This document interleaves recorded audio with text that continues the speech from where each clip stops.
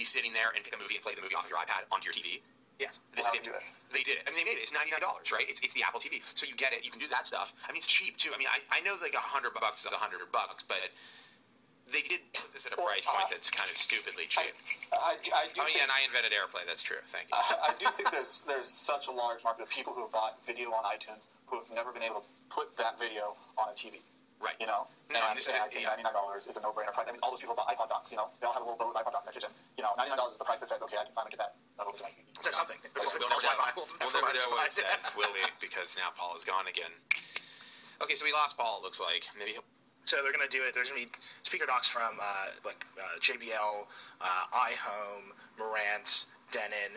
These companies are going to be doing receivers as well, like home theater receivers. You can stream directly.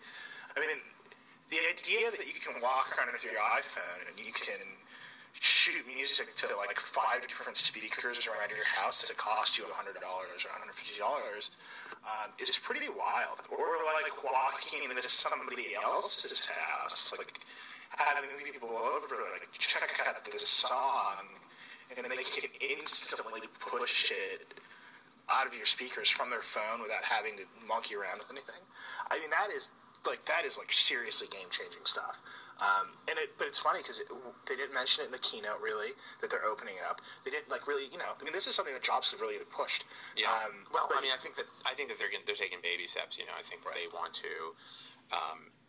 I think that they definitely want to. Well, I think Paul's calling back in. I think they want to start small.